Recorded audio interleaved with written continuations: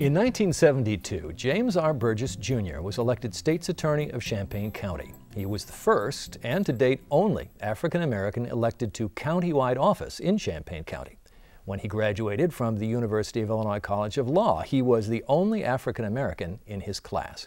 He later went on to serve as U.S. Attorney for the Eastern District of Illinois. But the law was his second career. He played a critical role in a little-known chapter of U.S. military history as a member of the 761st Tank Battalion, the first African-American armored unit to enter World War II. After that, he worked in military intelligence and retired as a major.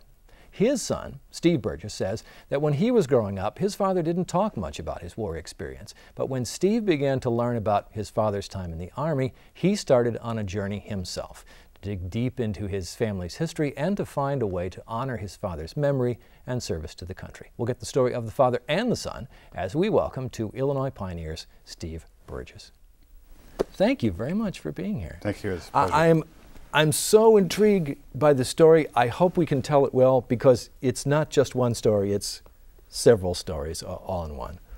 To start, maybe we talk a little bit about your time, about your dad's time as the state's attorney here in Champaign County, because I expect some people will remember him. And also because at that time you were a teenager and, you know, what do you know about your dad when you're 13, 15 years old? What did you know about your dad at the time? What could you say? Oh, I remember my dad's running for office, the campaign. My dad was an assistant state's attorney here for about 3 years before he ran for office.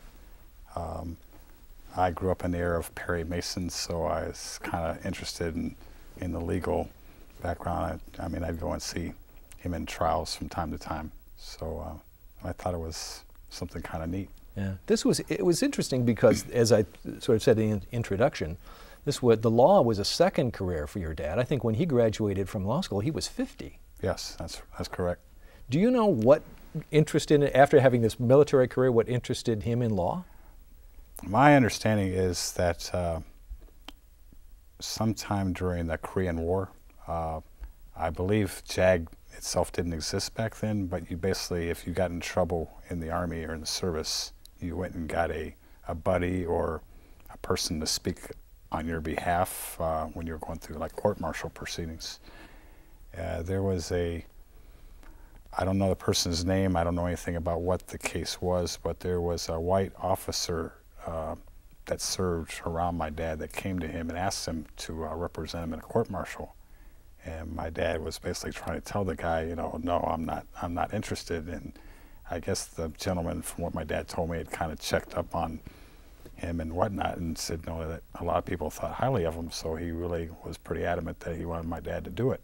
Wow, so so this was a court-martial. Yeah. This man's career was at stake, and he asked your dad, who had had no legal training at all, yeah, to represent him. Yeah.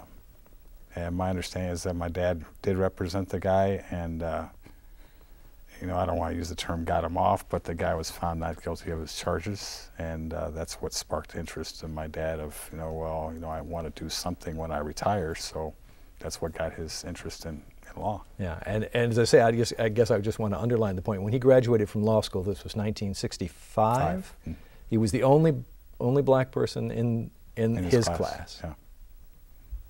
Did he talk much about what his law school experience was like? I know he struggled his first semester just making the adjustment. You know, I don't have any idea what, I've seen pictures of his graduating class, although back in the 60s everybody had crew cuts, but I'm going to assume the age was, you know, in mid-20s on average.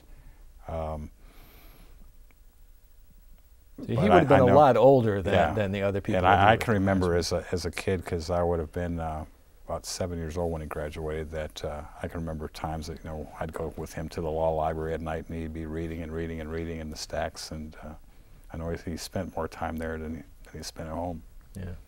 Well, a big part of the story has to do with your dad's service in the war. As part of this black tank unit, the Black Panthers is what they were called. They fought in Europe. They fought under the command of George Patton, fought very honorably, highly decorated. It's a great story. But it's not a story that's really very well known. People maybe know something about the Tuskegee Airmen. They've heard about black fighter pilots. Right. But these black tankers, why haven't we heard about them? I think the biggest thing is that a lot of people are certainly familiar with the Tuskegee Airmen, and that in history books has probably been written more so about. My dad never talked when I was growing up whatsoever about them. I first became aware of them in the mid-90s, and I was really shocked. I do know that PBS had done a piece on them in the early 90s, and there was a companion book that was written about that my dad purchased, but you know, that kind of went on the shelf with a lot of other books. I didn't really totally become aware of the whole story and background until about 6 or 7 years ago. Kareem Abdul-Jabbar, the Lakers legend, wrote a book called Brothers in Arms that talks about the whole 761st, and I was never aware that until reading my dad's book that was published during the war or shortly thereafter, that Jackie Robinson, the baseball player, was in my dad's unit.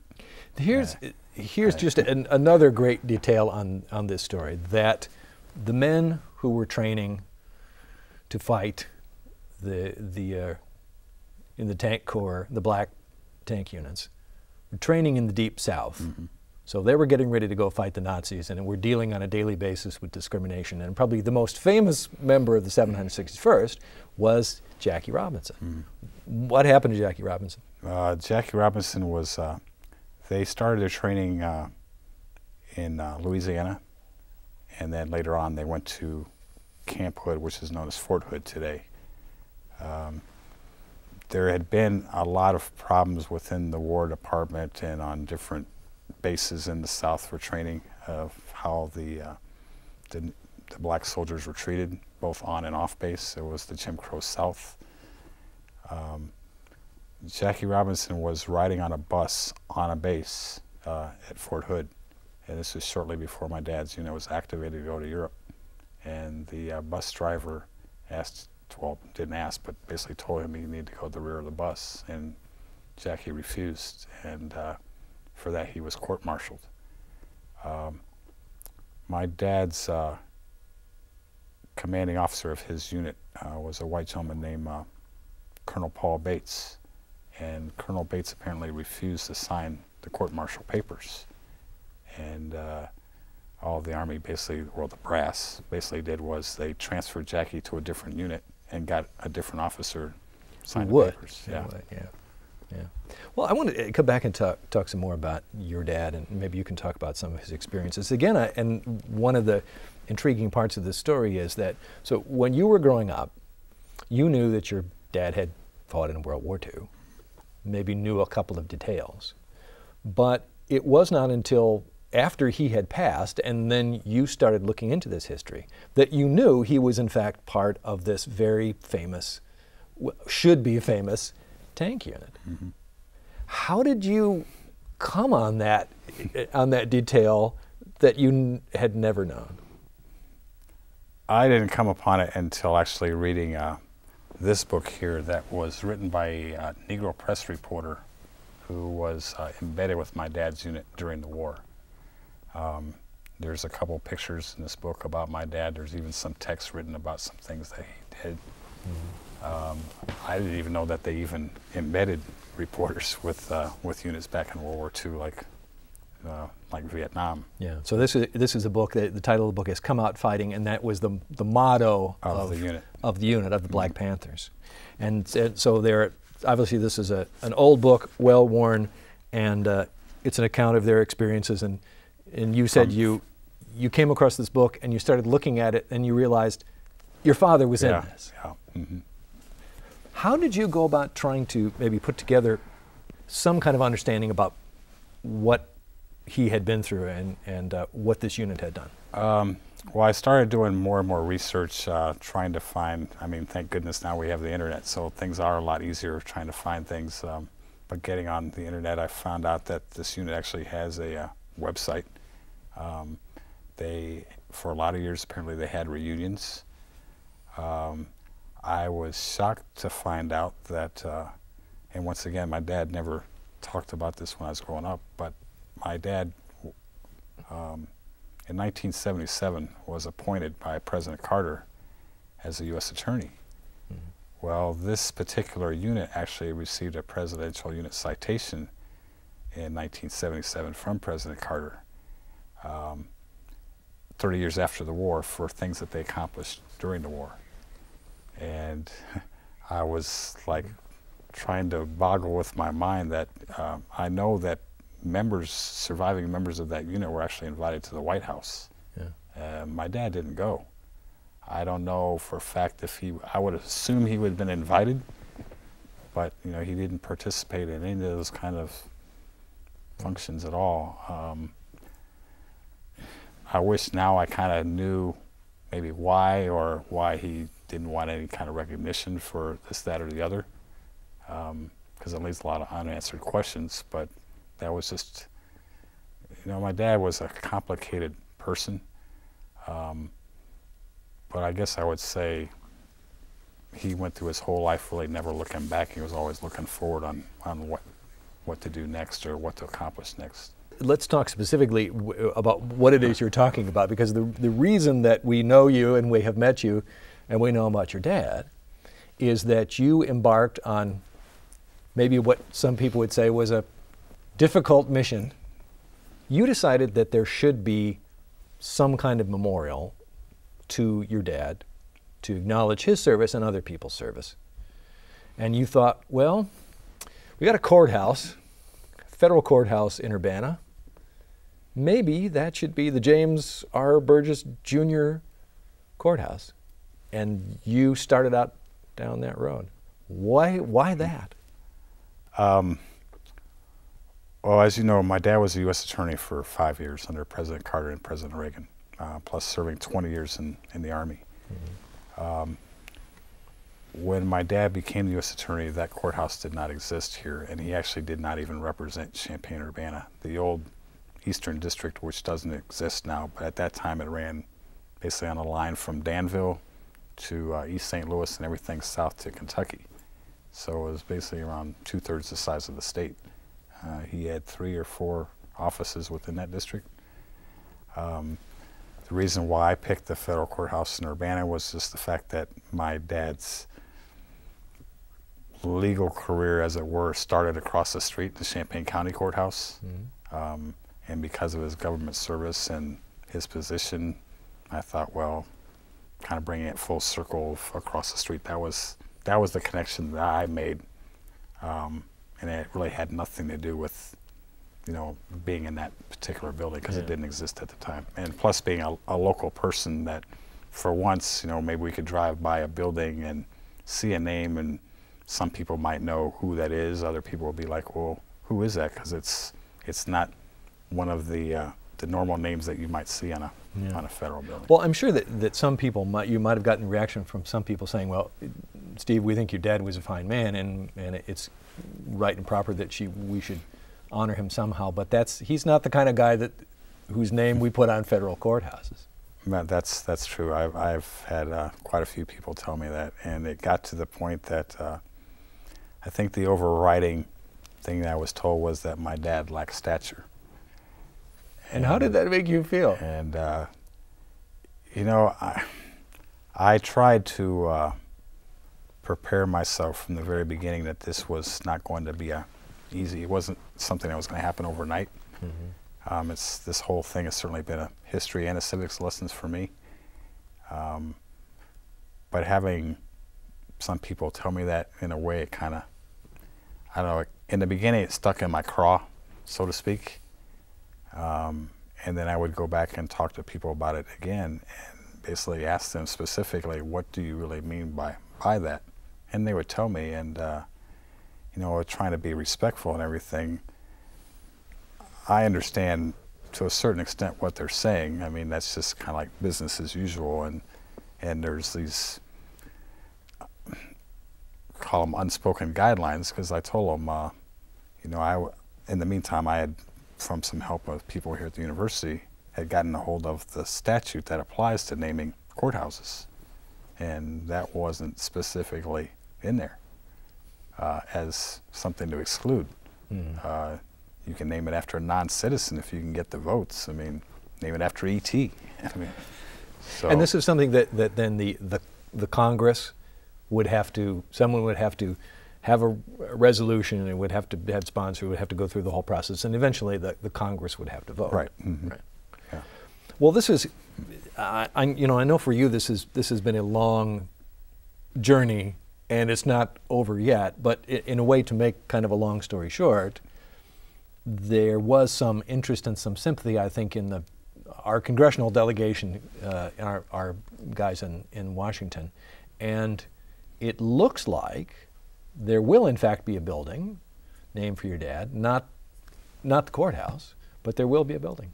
Yes, in the beginning of, I should say the beginning, in April of this year, Senator Durbin, Senator Kirk, and Congressman Davis, and then the rest of the Illinois congressional delegation co-sponsored two separate bills, one in the Senate, one in the House, to rename the U.S. Post Office here in town, or Champaign, on campus at 3rd and Green, after my dad. After 3 years, I can tell you that the day that I found out that the bills were introduced was a big weight off my shoulders, because I'd waited 3 years just to get to that point that somebody finally made a decision that we're going forward, or something's going to happen. And then over this summer, the end of July and August, the U.S. Senate actually has voted on their portion of the bill now. They're identical bills. They're worded the same. So it has now passed the Senate. I'm now waiting on the U.S. House, and my understanding is that I'm beholden to one guy who is Chairman Darrell Issa from California, and whether or not he's going to allow a vote on the bill. It's stuck in his committee. So that's where I'm at. I may get a vote, I may not. It's all up to him. Yeah. So.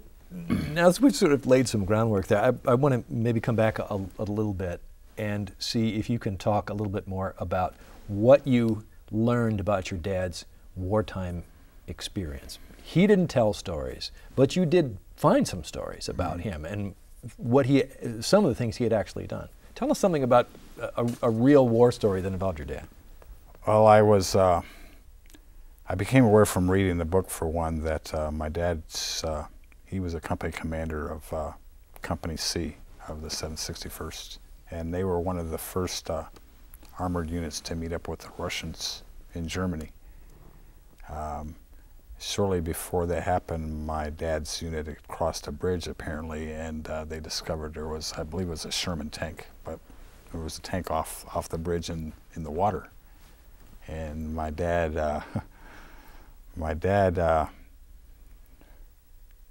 jumped from the bridge fully clothed into the water to hook up a steel cable to basically tow the tank out. And I was just like amazed, because my dad never swam his whole life. My dad was not a swimmer. So how he just got that courage or whatever to just do that, I was really, really amazed. So he came along, here was this tank in the river, and he's thinking, well, there may be guys inside the tank. We got to get it out of there. And with sounds like without really thinking very much about it, he just dove right in. Yeah. Do I have it right that your grandfather, this would have been James Sr., served in World War I? Yes. Do you know what his experiences were? No, I do not. I just found that out recently. And an even bigger shock, I found out that my great-great-grandfather, his name was James Burton, actually served in the Civil War as a Confederate soldier. That was this is a part of the story we have to talk about, because this is something that I'm sure that unless people have studied Civil War history, they might not know. And I guess there's still, among historians, there are questions about how many Southern blacks actually served, what they did, were there actually former slaves, or, oh, well, I would have been former slaves, slaves that were in combat. Nobody exactly knows. But you're trying to learn more about your history. You did come across this detail that, in fact, this was your great, two greats, great-great-grandfather who had been born a slave. Right, and was still and at that time was still a slave. Yeah. You know anything about what his experience was, other than the fact that you have a piece of paper that says that he... I've got a couple of different pieces of paper. One is like his original muster roll. I do know that shortly thereafter he was actually transferred to an artillery unit. This would have been in the state of Tennessee. It's written in cursive, so I do know like his height and whatnot, and his age. Some of the stuff at the bottom I haven't really been able to, of course I'm looking at something that I've found online, so not being able to look at the original document to kind of make out what is that cursive writing, what are they really saying, but And this, the kinds of things that you've learned about your family, and you're continuing to learn more about your family, going back several generations. That was really all after the initial discovery about your dad being in the Black Panthers, that is the tank unit Black Panthers, the 761st, and about his war experience. That was all after that. Right. Yeah, since I first started this, I've been trying to basically fill in the blanks as far back as I can go to get a better understanding of the true history of where my dad came from, what he learned, or what, basically how he grew up, what he picked up and carried forward to me and the next generation. And I think certainly right now I've acquired over the last several years, and especially a lot this year, a lot of puzzle pieces, as it were. Sometimes I'll get 5 or 8, and I don't really know how they fit in, but I know that they're my pieces. And then all of a sudden I'll find like one thing, and all of a sudden all these others will all make sense. And so I'm basically trying to fill in a picture. Yeah. Your dad grew up in the Jim Crow South before World War II. Did he talk much about what life was like when he was growing up? But yeah, it was hard. I think the biggest thing he always took from that whole experience throughout his whole life was society as a whole may give you setbacks for all sorts of reasons, good or bad, indifferent.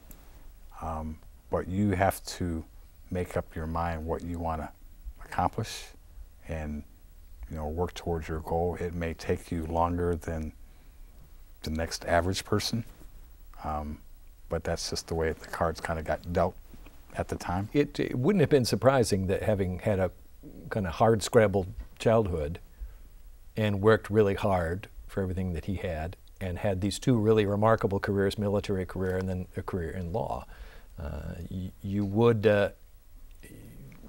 could forgive him for giving lectures about, when I was a kid, or talking about having been through really tough times.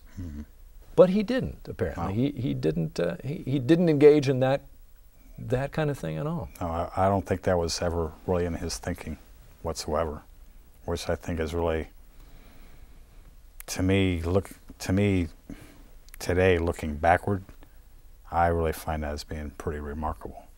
And I don't really think, I'll be the first one to admit my bias, because it is my dad. But at the same time, I kind of think that really it wasn't just my dad that was like that. There's a whole generation of people that's the way they were back in those days, and how they moved on and became successful, and like the post-war boom, as it were. This story, this big story, the things that you've learned about your family, this is in one sense, this is really personal because it's your family.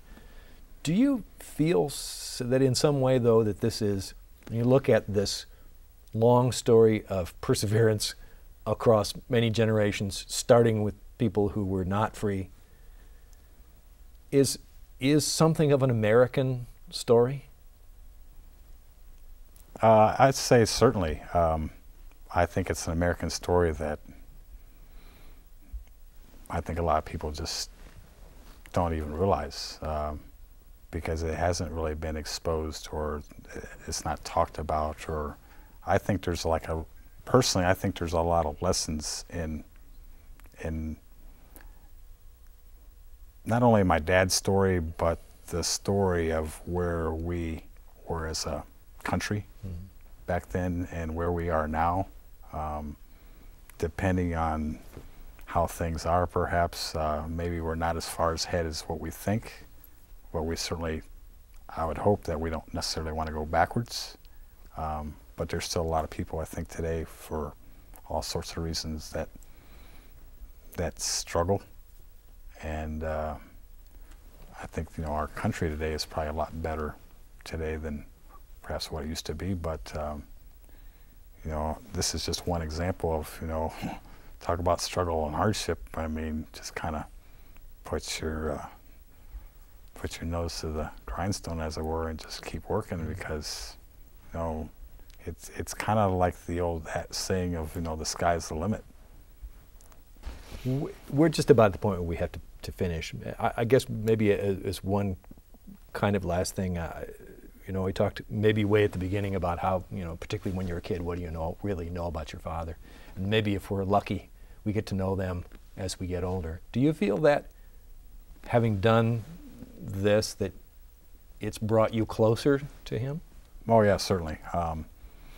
When I was growing up, I wasn't the closest with my dad, and he was, from certainly, I guess, the military background, he was really stern and disciplined and whatnot.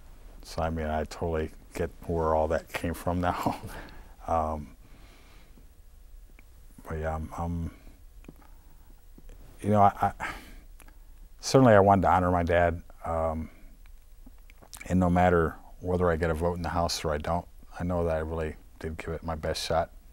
I know that his story is being told in ways that I never really imagined. This story, maybe you're not even aware, but I actually do know that it's gone nationwide since this whole thing started, and that still continues to build. So, yeah. Well, I think that's a good place for us to stop. It is a good story, and I thank you very much for coming and spending some time and talking with us. We appreciate it. Thank you. Thank you. It's been a pleasure. And to all of you who are watching, thank you very much. Glad that you could be with us. Hope that you will tune in again next time for another edition of Illinois Pioneers.